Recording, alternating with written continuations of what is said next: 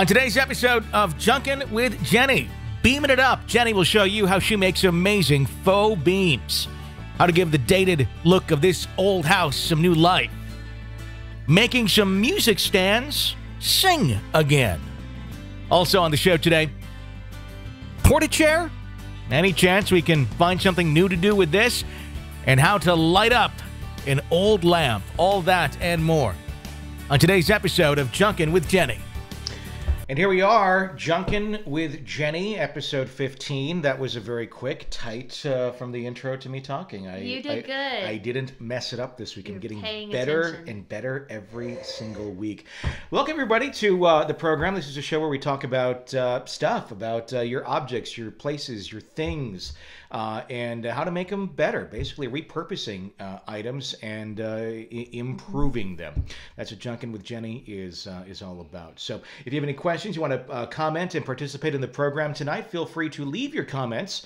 We can read them as we go along the show and interact with us. Tell us what you're thinking about the stuff that we're seeing and doing and all that in the program this evening. So there you go. I'm excited about tonight. As you notice, there's a new toy on our desk here. This is a microphone. Yeah. Trying another microphone this week. I'm glad you didn't make me wear the Madonna one because I was like not excited about that. I had the Madonna one on last week myself, and I after I was done, I just had this urge to wear a cone bra myself, and I was like, that'd be a little odd next week. I'm the urge isn't going to go away, so I said no more to those. Actually, I just wasn't happy with the audio on mine, so I've been playing with trying to get the audio better on the show every single week for the podcast version. If you're listening on the podcast area, that's why I've gone back actually to a physical microphone. Lapels work great for just video, but this is an audio podcast as well. So hopefully this is a bit of an improvement, and we'll just continue to mess with that till we get it the way we want. Want to say hi to some of our viewers already watching live on Facebook as we do this. Wendy, Heather, Stacy, Jay, Jeremy. Thank you all for joining us. And Jay says, hey guys, Jenny, looking all fancy. Thank you. Yes, you are. I wish I could have some wine right now. You should have some wine. Should. In fact, might I suggest a bottle of wine? Might I suggest this week's Creative Juice? Comes to us from Rodney Strong Vineyards, and it's called Upshot. It's a red blend, and I will admit, I was planning on just waiting until we had the cameras going to open this thing up. But about 7 minutes before we went live, Jenny's like, can we just open the wine now, please? Can we just do it? I like getting a little taste and kind of think about it before we actually jump in. Sure. Okay, we'll go with that. Yeah. I think you were just thirsty. But anyway, Upshot, it's a good stuff. It's a blend. It's got a lot in it. Zin, Merlot, Malbec, Petit Verdot. And here's a funny, interesting one about this one for being a red. There's Riesling in it. It's neat. You don't really see that in a lot of red blends of wine.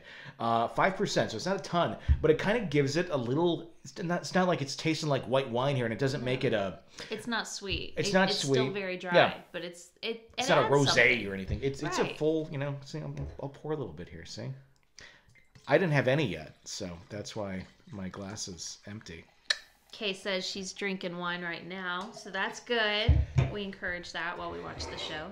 So this is our Creative Juice. Rodney Strong Vineyards is where it's out of. Rodney Strong, of course, one of like the founding fathers of Sonoma area in California. So they know how to make wine, to put it lightly. But Upshot available now, good one for the holidays and whatnot. I always been, we talk quite a bit about the holidays right now because it is pretty much the holidays.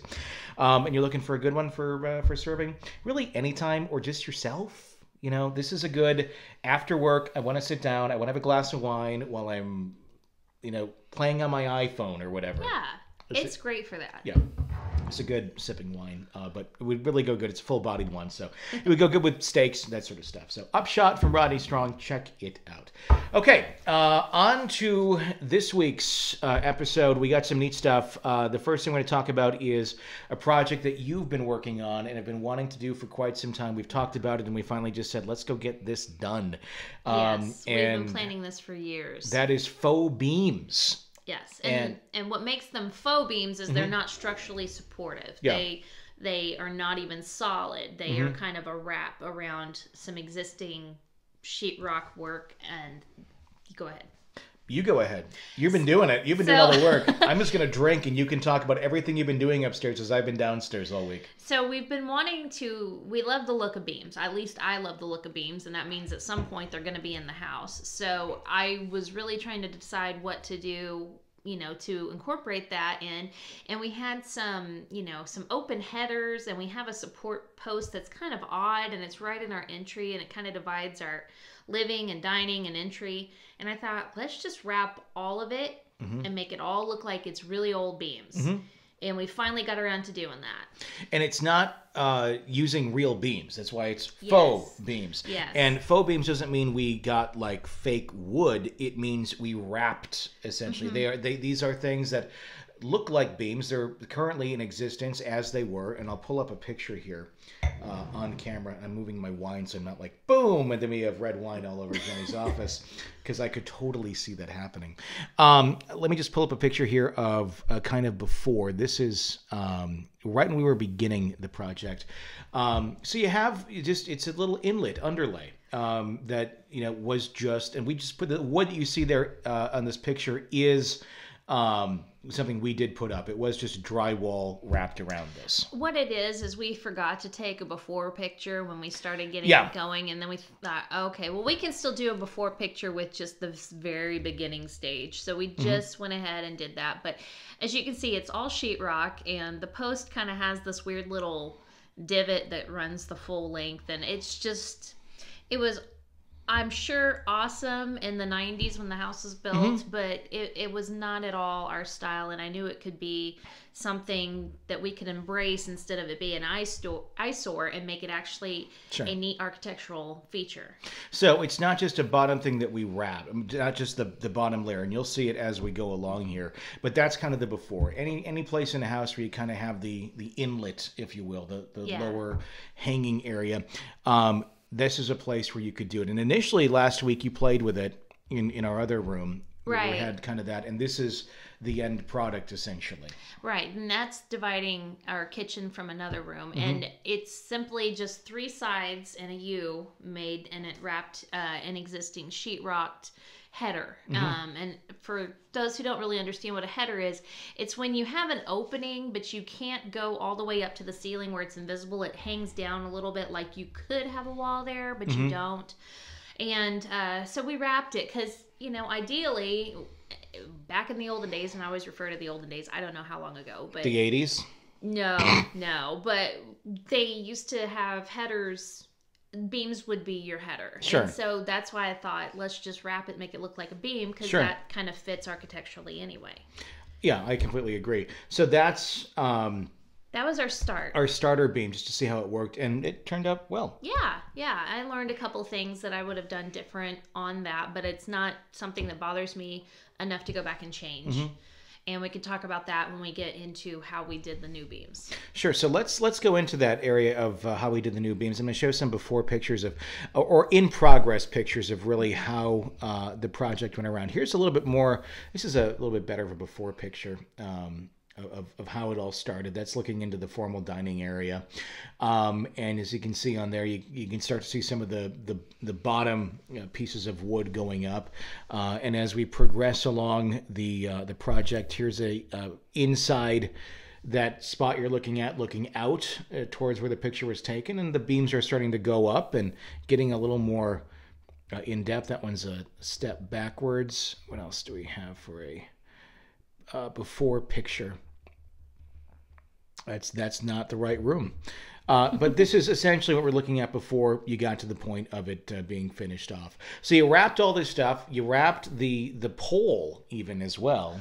I did. And you can kind of see from the picture that's on the screen right now, or that was on the screen, you know, we've wrapped the bottom, and that was our first step. And then we started to go up the sides of the header, and we just used 1x6s. And so we didn't cut them down. We put them up. And that really gave the right, I guess, bulkiness of the beams to fit the scale of the project we were doing. You can do wider boards. You could use even a 1x8 or 1x12, depending on how big your space is.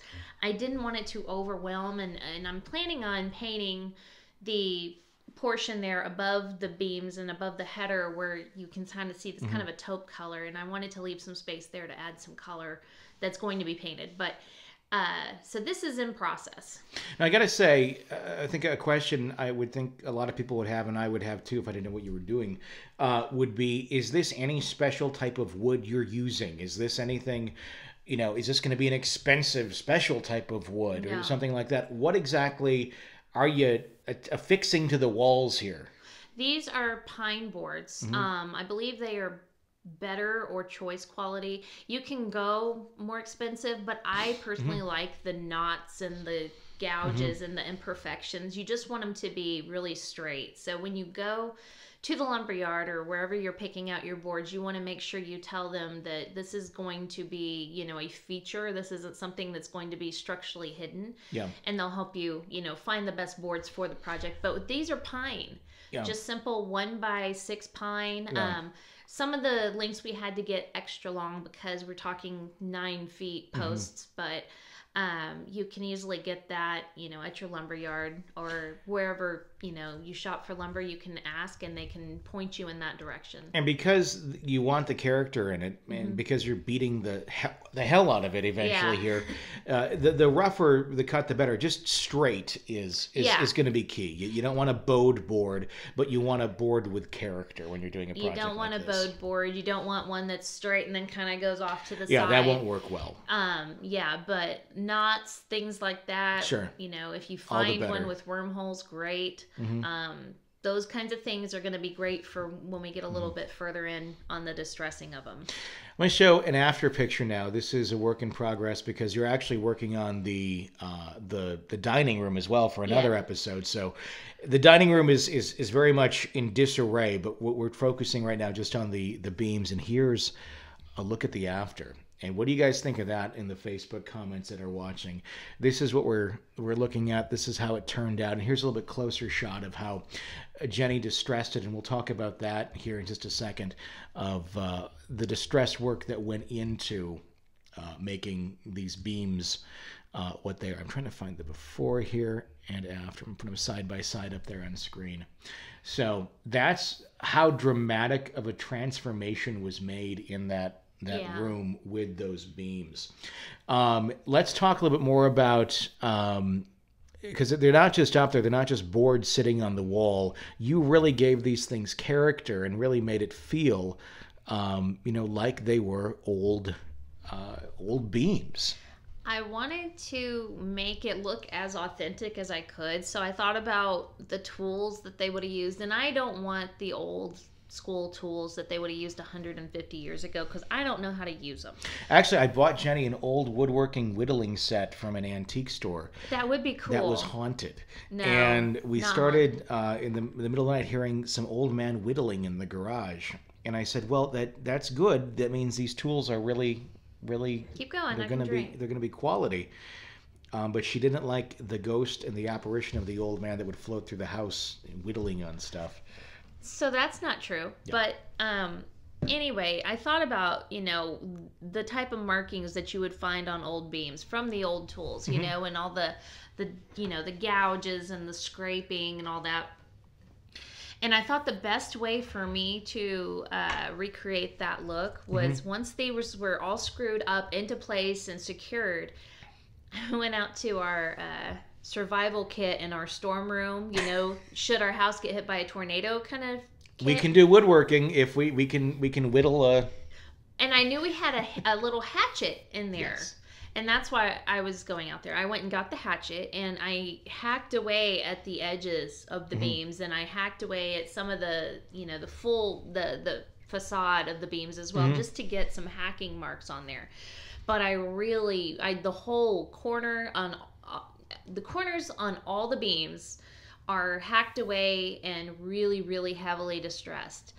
And that was the first step. And then after that, I went back with my, my hand palm sander and went over it because I didn't want it to look like I had just hacked it, even though I did. I wanted to kind of sand that down and make it look a little rough, but still like it's time worn. Because over time, those are going to get rubbed and just wood ages and it starts to kind of soften over time. So once I hacked all the edges and then softened them with the sander, and I softened the front hacking as well, then we started with the stain. And do you have any of the stain pictures that I gave you? I do not have those up here, no. Okay, so what you do when you want to achieve an old look, you have to go in layers, because beams did not get looking old overnight.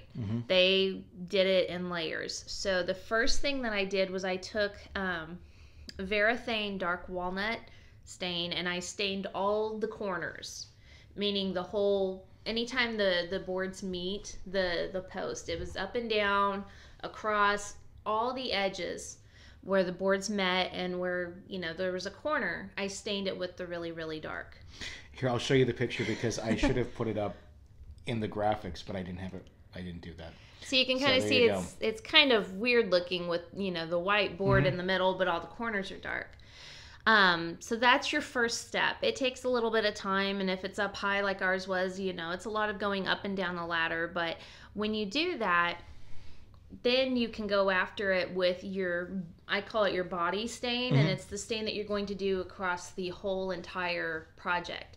And for that, I used Minwax Provincial, and I went back and put the stain on and kind of worked in where the dark met the light, and it blends really, really well, but keeping the dark on the corners. It doesn't blend it out.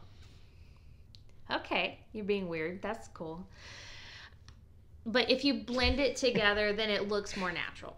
It does. You totally distracted me. I lost what I was saying. I'm sorry. I try not to do that ever. Right. So after that, then you let it dry for a little while. And then your next step is glazing. And this is if you're going to do anything, if you're not going to do the dark on the corners or whatever, this is the thing that's going to make it look old more than anything. Sure. You do the glazing, and what I used for it is actually Valspar's dark wax for chalk paint.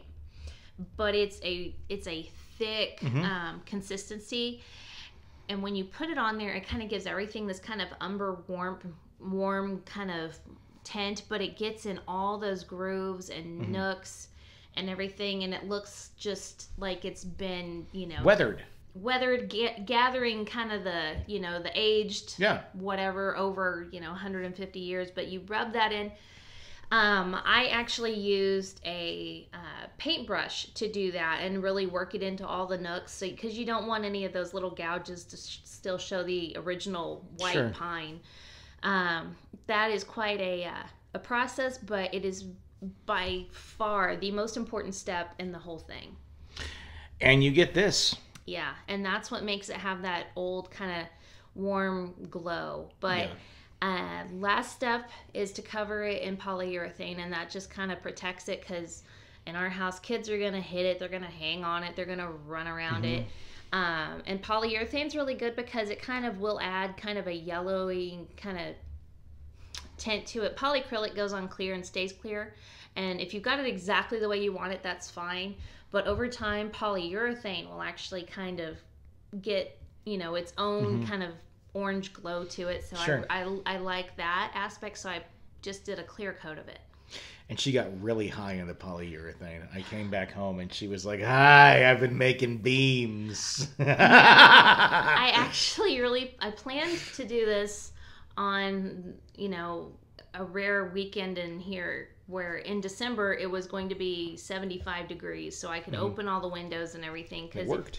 If you're standing in place like we chose to do, it's going to fill up your house with all kinds of smells. And so I would recommend doing that when you can open the windows. Yeah, if you have a whole house fan or something like that, turn that sucker on.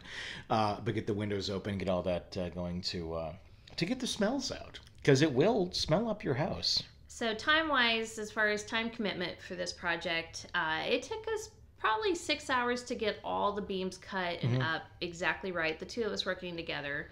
And then after that, it was another 3 hours of just doing the staining and glazing and everything. Jenny was playing Hatchet. She was Just like the book she was, I don't remember like what the book was You about. don't remember the book. I remember the book, but I don't remember what the book was about. You totally would have freaked out if you'd come home and seen me on this ladder, 10 feet up in the air with a hatchet. Yeah, I would have not been thinking it was a great idea. So graceful. But I came home and all limbs were still attached. Still have all my fingers and toes, so it's been successful. Well, you're missing a toe, but we can't see that on camera. So not true. It did turn out really cool. I'm happy with it. It's what I wanted. Oh, we didn't talk about the hardware. Yeah, well, let's talk about. You can see it on this shot here. I'll even put a close up here of the hardware a little bit to kind of disguise, I guess, some of the. What was a better shot? Where's a good hardware shot? There we go. It's a little better.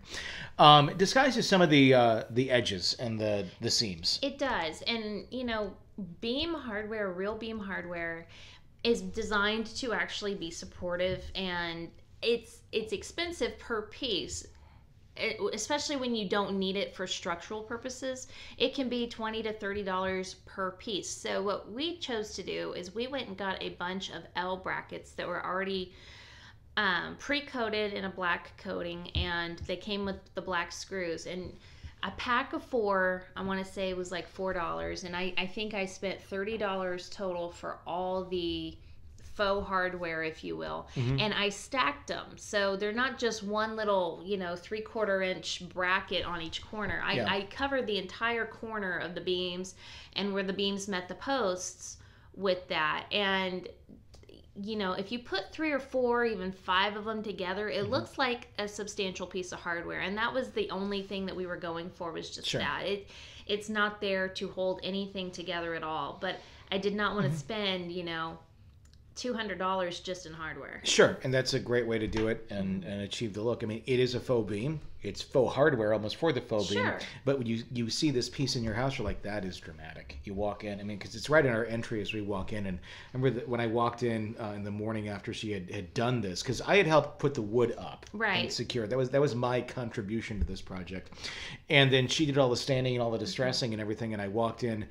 I'd left the morning and it was just, the pine boards up. Came back a couple hours later and I was like, oh my God. Mm-hmm. Well, this is awesome. So I'm pretty proud of it. It turned out really, really well.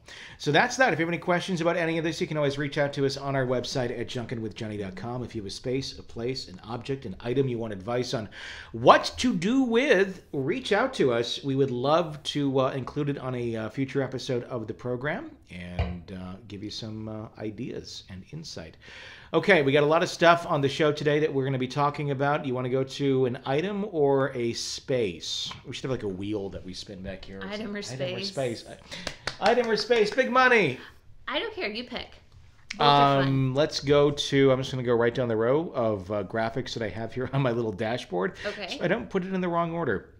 Let's just go to a space. Let's go to a living room space that someone wants to get some feedback on. They feel it's a bit crowded, a little bit cramped, but this is their space. This is their furniture. Don't have a whole lot of money to do a whole lot of other things. There's a little bit of disposable here to add some, flair, if you will, or some features. They're open to painting. They're open to ideas. It's just, what can you do with what's here? And this is, I think, a common problem. I think a lot of folks, you have a certain set of, furniture. Either you got it when you're younger and you move out, or let's put ourselves back on camera, or what have you. You have a certain set of stuff, and then you have a certain space, and the certain set of stuff doesn't always match with the certain space that you have, but you're trying to make it all work. And there's a certain level of guilt, I think, when you have stuff of all must be used. And I think that's something that a lot of folks need to kind of get over, if you will. I mean, it's a tough thing for me too, but it's like a hurdle you got to kind of jump over, going, okay, this is my space, this is my stuff, maybe I don't need all my stuff in this space. Exactly. It's kind of like you no longer have to have a happy plate at dinner either. That's not always best for you. What we're looking at on the screen here for our podcast listeners are a full couch and a love seat. Looks like an end table, a bit of a coffee table, a large big screen, kind of the fatter big screen from the early part of the 2000s. And some other decor, all kind of lodged into a rectangular. What would you say the dimensions of this room are? It's probably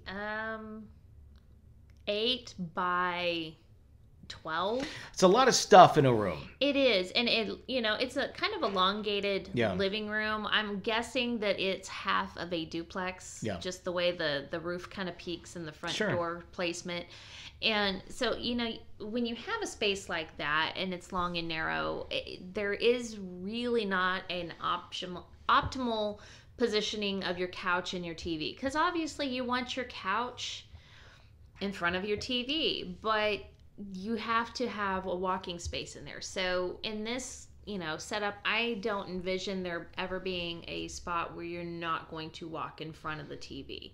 But what I will say is, maybe put the couch on the wall where the TV is, which is the longer wall in the room.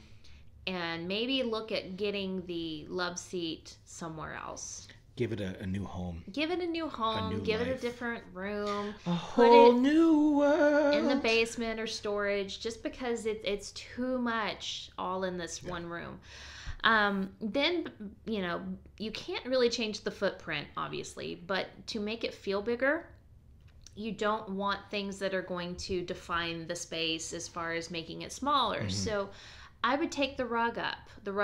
Rugs are good for defining spaces in large areas, but in a small area, it just makes a small space feel smaller. So I would get rid of the rug and move the love seat out of the picture and then take down the red curtains. Red curtains are not going to do anything but add darkness to a room, so you're not going to want that for making it feel bigger. I'd replace it with some kind of white curtain or light colored pattern curtain, and try it that way. The coffee table I still see being useful in front of the sofa, but you can position the TV in a different spot once it's flipped from where the sofa is existing. Does that make sense? It does make sense. You can actually move it down a little bit, maybe position it more in a corner and have more of a little bit of a open area, because you need floor room for just the space and kids and whatever. I would say, I agree with pretty much everything you said. Flipping things would be a great idea in a room like this. If you don't want to flip it, it could still work, I think. I just think you got to dump that love seat because there's just not room for it, and you just have to kind of accept that this is the space you have right now. If you don't want to throw it away, which you don't necessarily need to if it's in good condition, see if there's somebody's basement that you can put it in, a friend, a family member, or whatnot, or if you have a storage space, just put it there. Worst case, if you're planning on being in this space for a while, there's so many things you end up looking back and going, why did I hold on to that thing for so long? Right. I've done that so many times. If you can get rid of it, then you may just need to do that. The thing is, I think there's just so many busy things going on here. The furniture is busy looking, meaning the design is just all over the place. It's ornate, but there's a lot going on with it. If you're wanting a more simplistic and I think a bigger feel to this room, I would consider doing some sort of a covering for the couch itself, and the pillows on it, or replacing some of the pillows. Going more with a solid color of some sort. If getting a new couch is not an option, I think that might be a good choice to do. Like I said, get rid of that other couch. You got a little bit more of an open space there, maybe over by the window. I would change those curtains up. They are kind of darkening and they don't really work. I would add some light into that room. Can you believe I'm saying that? I'm like the king of darkness. You are the king of darkness. You're basically a human mushroom. I am. But I would get rid of that. I would go with something lighter and something that necessarily maybe not even cover the entire window. And then maybe just a small little accent table over there with maybe some greenery on it. But it's still something you can walk over to and I can look out my window and there's a little space here. I'm not just cramped in there. I agree. Probably get rid of that rug. The television set, if it's still working, okay, but it may be time to consider switching that thing out, because I'm almost honestly thinking what you're paying in energy cost for that thing to run in the course of a year, you could probably get a new television set for like $200 or $300. You could probably sell the love seat and put that towards a new TV. You really could. You could probably get about $100 out of the love seat. And you aren't going to need the piece of furniture that the TV is sitting on then. And that TV's space is going to save you a good couple of feet, which will open up the room even more. Mount that thing on the wall, and you'll be so much happier. I remember having a TV very similar to that a long time ago. And I remember just, it's great, it's big, but they make such economically priced, cheap televisions now, like the Roku TVs and stuff. Like I think like the brands like TCL or something. Mm-hmm. Even Best Buy has a generic on it of their TVs. I forget what the brand is, but it's a generic, but it's made by LG. So it's like, it's a good quality, but it's technically generic. But look into that, because you can get really good TVs now that are big, that you can mount on a wall. You'll be so much happier with. And I can guarantee your picture will be better based on probably what the age of that is. Look at that. That's going to save you some space as well. And it'll just kind of, pull the room up to a more modern feel. Probably change up some of that stuff on the wall. It's kind of busy looking as well. Go with something a little more, I guess, solid in feel, less ornate. Yeah. I don't know what I would do exactly, but maybe some canvas art or something. I don't know. What would you do? Jay says put some foil on the windows. Do you have any stories about foil on windows? I think that'd be a great idea. Foil on windows is a lovely idea. I used to do it to keep the aliens away. And their vibes into my brain. Now, my dad likes to pretend that that's what I was doing, but I used to work late at night in radio, so I had a corner apartment unit, and I had windows that were like literally on all sides of my bedroom, and it got bright, and I didn't have shades that blocked light very well. I didn't have the money to buy shades that blocked light very well. So I literally, covered the windows in foil to get the light out. And then my dad's like, "What are you covering your windows in foil for?" I'm like, well, because I work late at night and I need it to be dark so I can sleep during the day. And he still teases me about it to this day, saying it was about the aliens. So it was not about the aliens, Dad, I swear. Stacey, wait, I'm getting a message. Stacy's asking, what does that mean? Because she had neighbors that did that. It's probably just to keep. It's light blocking. It's cheap light block. Yeah, you're not going to get any light penetration through foil, so it's the cheap blackout curtain. But it also looks really bad. It's horrible, yeah. But I mean, don't do that. We're not advocating that. No, where I was living, it was not a great apartment unit. I was like 22, and it was just no one cared. It kind of fit in the neighborhood, but it worked. For light blocking. But yeah, so there's some insight on how to make that room a bit better. There's just too much going on. Just too much. Too much. All right, if you have a space, a place you want some advice on, some ideas, just send it to us on our website at junkinwithjenny.com. If you're watching us on Facebook Live right now, please do chime in. A lot of you are chiming in. Thank you for that. We love hearing your feedback on what's going on. Pat says, around here where I am, if there's foil on a window, it means people are growing marijuana. It could mean that too. I never even thought of that. I suppose I probably was like on someone's radar of like, I wonder what's going on up there. Well, as much as it keeps natural light out, it keeps, it reflects light inside. So. That's true. That's true. I only know that from watching Trailer Park Boys. I don't know that from experience. A great television show, by the way, for all of the family to enjoy. Yeah. Let's go to an object. Okay. Now, let's go to, right down my list. Let's go to these. These are beautiful. Hang on. Here's all of us on screen. No, there we go. Skis! And these are cool because they're the old wooden water skis and they look vintage. And I really like that about them. Mm-hmm. So what do you have as far as an idea? I have an idea, but let's let you go first. Have you ever water skied? No, I've never water skied or snow skied. I've never water skied. No. I have snow skied. I enjoy snow skiing. I haven't done it for like 12 years, so I'm sure I'd be horrible at it today. But The idea I have on this, and I know I go to this a lot, but I like these things because they're kind of fun, and it's a light. Mm-hmm. It's like essentially you use the snow ski. I'd probably paint it. I'd probably do it dark or something. Why? It's beautiful. Well, just depending on what the room is. You could keep it the same way it is. It just all depends. Okay. But I'd be drilling some holes in it. You're never going to use the skis again. Never going to float again. No. And I would, I would do some hanging pendant lights from it that are, what are you singing? Careless Whisper, but never gonna float. Never gonna float again. I brought Someone that on. turned my skis into a pendant. There you go. There you go.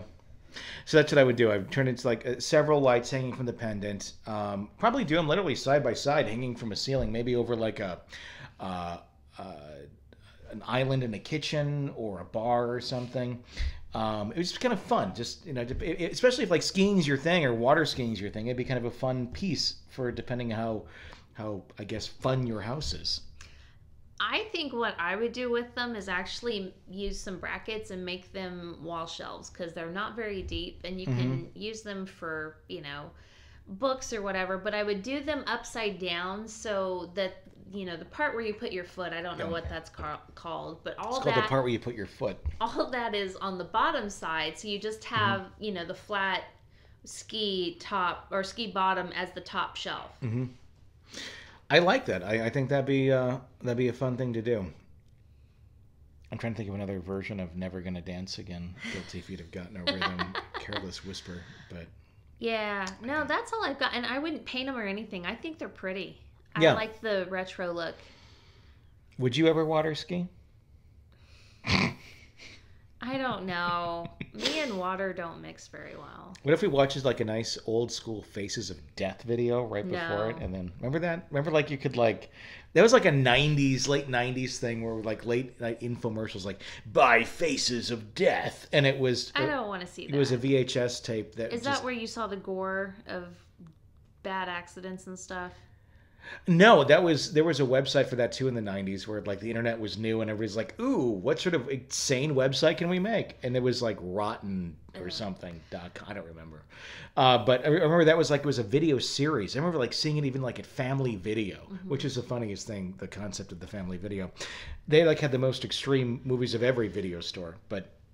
I don't think... Oh, it's good water skiing edition. Faces of Death water skiing. I will say this. I probably have a better chance of you probably have a better chance getting me to snow ski than water ski.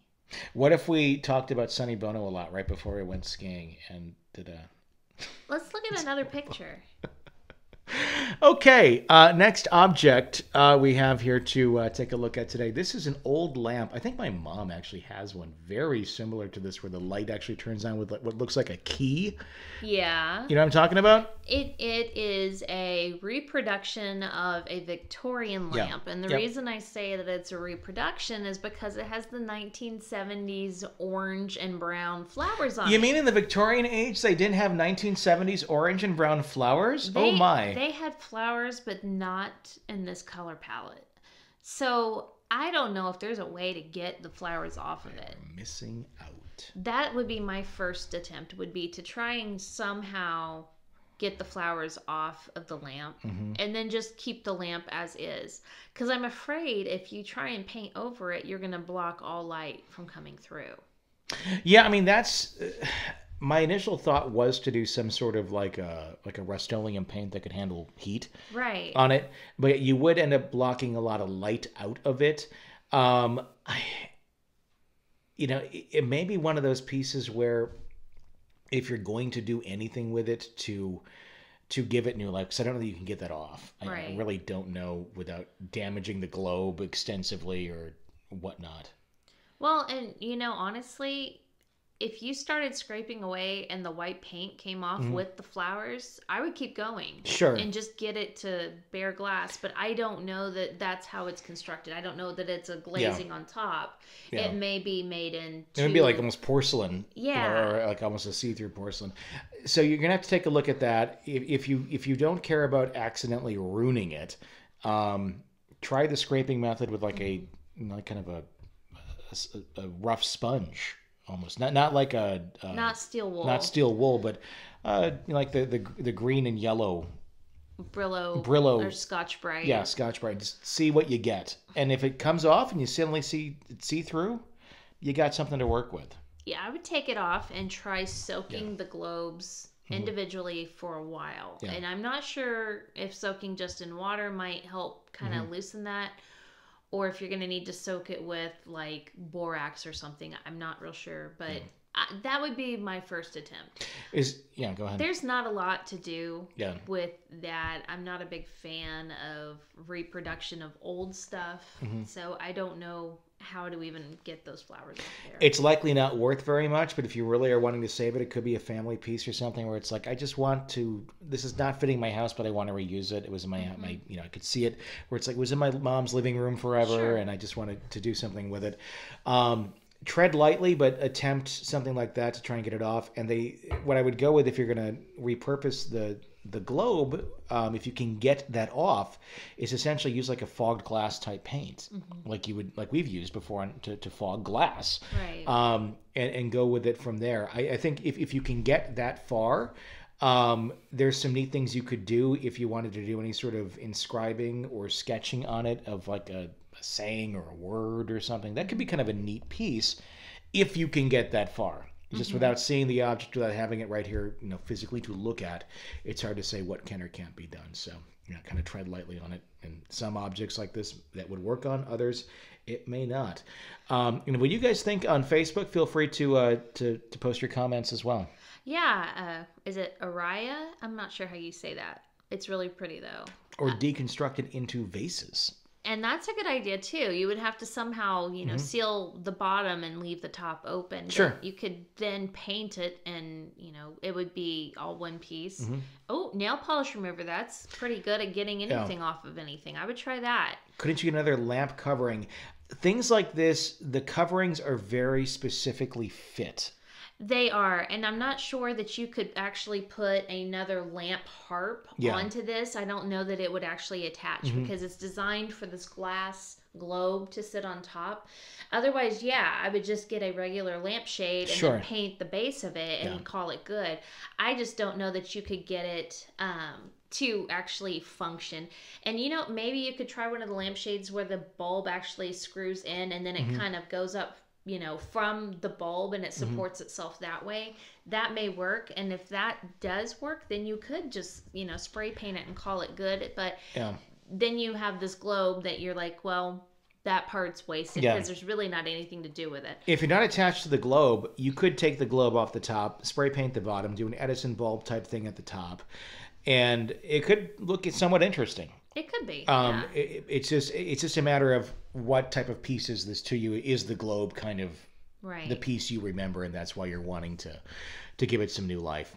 So thank you for that. Hope that helped a little bit, and thank you guys for weighing in on Facebook Live here as we do this. Please continue to do that. Love to see your comments and your ideas on the objects as we go through this. This next one. One of my favorites. I saw this, was like, oh, this is awesome. This will be great fun. Take a look at this. This is an old school potty chair. Yeah, it is. And I don't know from looking at the size of it if this is like a child's potty chair. I think it's like adult size. Okay. It's just like something that, quite honestly, I'm not even kidding, there's a church not too far from us down the road. It's, what is it called? The... Sycamore Church Road? Sycamore Log Church. Sycamore Log Church in Branson here. And it's literally a log cabin church. Yeah. And they don't have indoor plumbing. They have I wanted to say porta pot, but it's not. It's like this. It's an outhouse with this. Yes, and it's, except the hole isn't going into a pot on the chair. It just goes into the ground. But it's out back behind. So it's very similar to this. But these are, I would imagine fairly rare. I can't imagine a lot of people who saved these things. But what do you do with something like this? I don't know. I don't know. I just don't know. I have an idea. And now Jenny gives us advice on what to do. Okay, so this let's describe this porta pot thing first. Yeah. Okay, it basically is a wooden box with a a seat that is just a square of wood with a hole, and then the pot's underneath for you to do your business. And then it looks like it has a lid that lifts up that's on hinges. Mm-hmm. And it has legs to it on the box. So I honestly kind of thought maybe that I would take it and sand it. I would get rid of the pot. I would add a bottom to it where the pot, I'm sure, is removed and you have, just open. I'm sure there's not an actual bottom to this box. So I would get rid of the top piece that has the hole where you sit and shit, and I would actually take the lid off of it. And I know I'm saying a lot. My goal for this would actually be a jewelry box. Do you see it? I kind of get where you're coming from. Okay, so you cut the legs off, you sand the wood, and get it to where it doesn't have any remnants of usage. Stacy says, no, just no. I know, right? This is the show. We got to figure it out. How to make the shitter into a jewelry box. It's a wooden box. Essentially, if you get rid of the ew factor, it can be a box. But you get rid of the part where you sit on it, and then you reattach the lid to where it lifts up. And basically you're just turning it back into just a wooden box with no feet. You can paint it. Like I said, sand off all the... where you can tell where when they put the lid down on looking at the picture, there's like a circle there where it's just gross. I was thinking of a water fountain where you could get like kind of water just to shoot up through it like a bidet, and then you just reach over and... Heather, I totally get you. You say, I think of all the germs that the wood is holding, and that's why I would sand it and then somehow refinish it. Water fountain. But you could use it as some kind of storage box. I was just thinking of what could you use a big wooden box like that for? I like the idea of the goldfish that Shonda said. I was actually kind of thinking that myself. It's too small for a koi pond, but maybe just like goldfish in the shitter? Just one goldfish in there. And I think I would, kind of sand the wood down, make it, literally, it would be like a goldfish bowl. Yeah. And I would sand the wood down, refinish it up, probably chalk paint of some sort. And then it just, it would be like, instead of having a goldfish bowl on a ledge, the goldfish is like, it would be a really odd little accent piece in a house.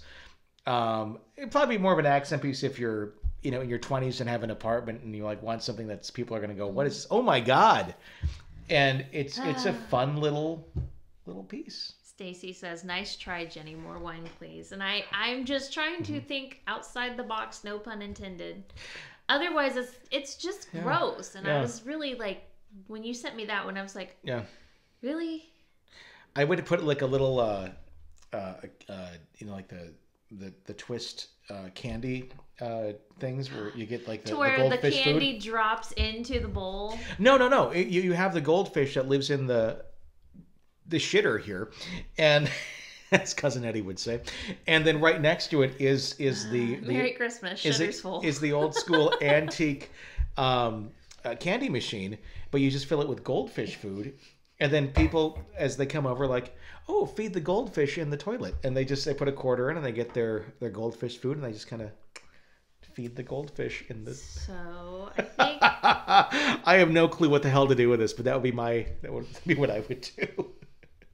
I think that's my least favorite object we've had to figure out. I think that's one of the most creative things we've come up with. And it's not like this is like somebody really cared for it. This is roached out. Yeah.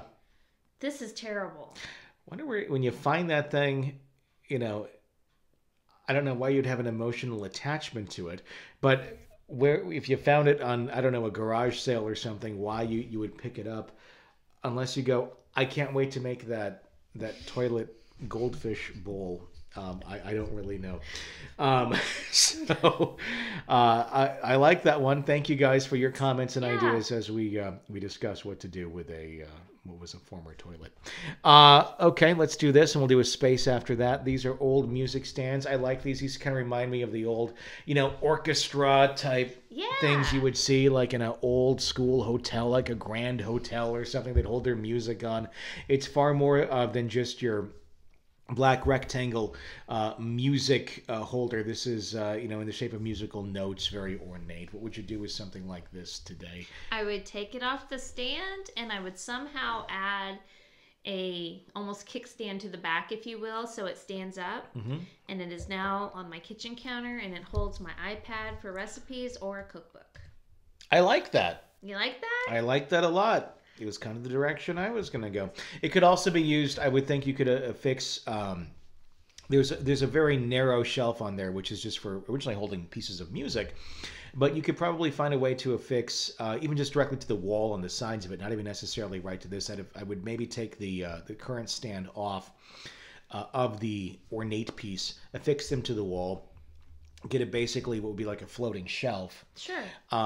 And then affix that to the wall the way you'd affix a floating shelf right where the music stand is, save a little more room, and you have a neat little back piece to a shelf, or a very neat ornate floating shelf, probably like on a more narrow wall where these would really, they'd fill it up and they'd really be a showpiece. I don't think they would work on a very big fat wall. It would be too small. It needs to be a small wall where you can kind of, maybe like in a bathroom or something above a real functioning toilet, not a box with a hole in it. It would be great above the one with the goldfish. No, but you could, totally use it there. But I just thought it would be a cute cookbook stand. I like them, yeah. Yeah, they're pretty. No. Okay, let's go to a place. This is somebody who's got an older home they just purchased. It's kind of like a 1950s, 60s-esque ranch-style home. It's kind of got the yellowish, brownish bricks going on. A very somewhat ornate, looks like cast iron porch.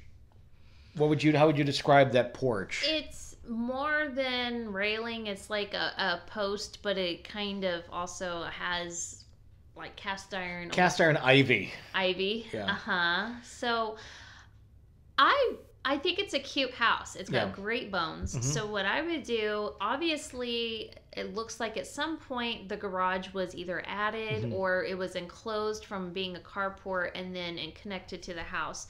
And it's got white siding on it. So the base, the bulk of the house is the yellow brick, and then you've got the white siding. I would just paint all of it because yellow brick is cute and it's nice and light, but it obviously looks like these are two pieces stuck together, and I think it would look better if it was one cohesive piece. Yeah. So I would actually paint it maybe a cream color, kind of a happy medium between the two colors that are going on. And I would just go ahead and paint the brick, the siding, the garage door, everything. There's a big window on the front, and it's kind of an L-shaped house, and one of the sides where the garage is also has a big window. Both of those, I would look at either adding some kind of shutter or window box, something just to kind of dress up those windows, maybe even both. Then it has some of those high windows like you see in older ranch homes where, it maybe was above a bed or something like that. I would just leave those alone. There's not really anything you can do to balance the size of those out to compare to the big windows. And the iron railing, I would get rid of it, and I would do some other type of support posts there, wood or, just not a column by any means, but maybe a post, just a regular square post. The railing, not the railing, but the cast iron ivy just really dates it. I agree. I really like what we've been talking about here with, and we've been showing on our show what we did with our brick. Our brick was not this color, but it was dated. And painting brick, you can do so many things with. So whatever you do with the brick, you kind of can carry over to the siding, which still, you're exactly right. It looks like two different pieces were kind of pushed together. I would do some of those shutters on this thing that you've done. We've talked about that on previous shows. So I'd shutter up the windows a bit. The plants look, I think I'd probably change those up. They look a little bit out of control. It looks like somebody kind of almost tried to create some sort of pottery around them at some point. I think they are actually tires. Like they grew Are those tires? They grew the plants through the tires. Okay. They got to go. They do have to go. I would rip those out, and I'd go with some sort of newer, greenery, maybe like a little What would you do with that? Boxwoods or something that's gonna, over time, as it gets some size, it can be managed easier. Yeah. These look like they are too large and out of control. I can't even tell what the plants are, but they're just too large for the size of the house. Yeah, and I agree about that. The metal. The support cast iron stuff that's there. I'd rip that out. I would say if it's not necessarily needed for support, which I don't even know if it is. I think it's more ornate than anything else. I might just knock that whole thing out and just open that porch up a little bit more, so it's just a straight see out. Put some rocking chairs on there. And not have something blocking the view. If there is something support-wise, I would go with something fairly narrow and not so obvious, so you can enjoy that little bit of porch that is there, because it's not much of a porch. But really just, paint up that brick and just get everything more cohesive. Change up the landscaping a bit, and you have a whole new house very, very quickly. Sarah has a great idea. She says put decorative trellis below those little windows, fill in the blank space. That is a great way to kind of balance out the large window with the smaller windows. And you could do that right there by the porch. You could put something really neat that you're going to walk by every day. I think that's a really cool idea. Eric says put better lively bushes out front. Exactly. I completely agree. There's a lot of ways that this could be fixed up really quickly.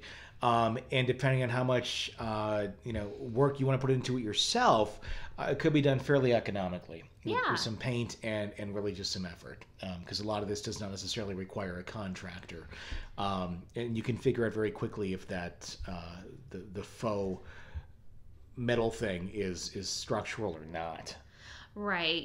When in doubt, ask somebody, find out. And, if you need to do another post, you can always do that and make it look neat. Otherwise, it's pretty gaudy. But all the things that we mentioned in this are things that you and I would attempt, and I would assume that most DIYers would feel comfortable attempting with enough YouTube and enough, Googling on how to do stuff.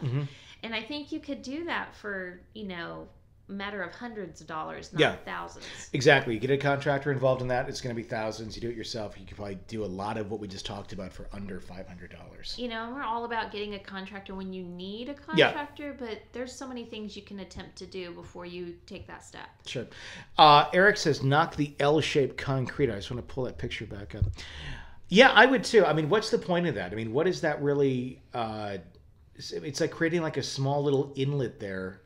The bricks there? Yeah, the bricks. Why is that there? Is that retaining for a water thing? I mean, it could be a spill, but you could go, if that's an issue, we just go around it. I don't see the point of it. It's just decorative to kind of make a courtyard there in front of the porch. The hesitation I have with that is not only are you going to have to find, if you're not a brick mason yourself, find a brick mason to properly end where that is, but you also you can see there a concrete support underneath that runs the whole foundation of the house all the way to the end of that little brick wall. That's why I would just work with it rather than get rid of it, because you're going to have a lot of expense in trying to get rid of that more so than just working with it. I see what you're saying. Ideally, if I could rip it out, I agree. But you're right. You're talking about foundation there beyond just that brick. And it's not necessarily foundation under this part of the wall, but it attaches to the house foundation. That's where I get nervous. I would not want to do that. But ideally, I completely agree, Eric. I would get rid of it if I could. But I think that's outside of a DIY. Yeah. Shawty says maybe it was a patio before an add-on. Could have been. Possibly. Yeah. Yeah, I could see that. It's an odd thing. I agree. But I mean, there may be ways to work with it, though, too. I mean, you could still theoretically, if you wanted to do a patio there, you could. It's kind of an odd place to put one, but you could probably, if you wanted that, and there's not much of a backyard, which I don't know what's there, there's some possibilities there. Well, the porch is very small. Maybe that's where you need to focus, like, putting your rocking chairs or whatever, if you're going to sit outside, if you're in that kind of neighborhood. Yeah. Expand it out. All right, there you go. There's some ideas on what to do with that space. Thank you guys for weighing in on Facebook Live with us. We love having you guys do this. If you're listening to our podcast right now, wondering when we do this on Facebook Live, it's every Thursday, right around 8 p.m. Central Time, and we do it over on our Real Ghost Stories Online Facebook page. That's where we've been doing our show for a long period of time. That's where a lot of our audience is. So we just kind of launched the Facebook Lives on there because that's where we're likely to find more people right now. Right. So please do join us there live if you're listening to the podcast, 8 p.m. on Thursdays, 8 p.m. Central on Thursdays on our Real Ghost Stories Online Facebook page. So be sure to look that up, and you can, I'm sure, find it through our Junkin' with Jenny Facebook page as well. I always put notices out of where to go. So wherever you follow that on Thursdays, you'll find a path to find us. Jay, one more comment here says, or you could attach some mesh wood with screen paint, paint it to match and make a small porch, or you could still avoid mosquitoes. Yeah, there's a way of doing that as well. In the front, I don't know how aesthetically pleasing that would be, but you certainly could do that. I'd box it in. Oh, and the shitter box, he would turn into a birdhouse. Turn the shitter box into a birdhouse. I like that. It's already got a hole. We're always talking about putting animals in this little containment unit that was once a toilet. Right. So, anyway, it's been a fun episode, everybody. Thank you guys for watching. Thank you for listening. Greatly appreciate you guys taking the time to tune in tonight and participate in this episode of Junkin' with Jenny. Be sure to check out this week's Creative Juice Rodney Strong Upshot. I'll move it over here so you can see it. It's available at a wine store, liquor store near you. Retails for roughly around, depending on where you're in the country, about $20 to $30 a bottle, depending where you are. So check it out. Good stuff. Thank you guys for supporting the show. All right, until next time. We'll see you next Thursday. I'm Tony. That's Jenny. Thanks for watching another episode or listening to another episode of Junkin' with Jenny.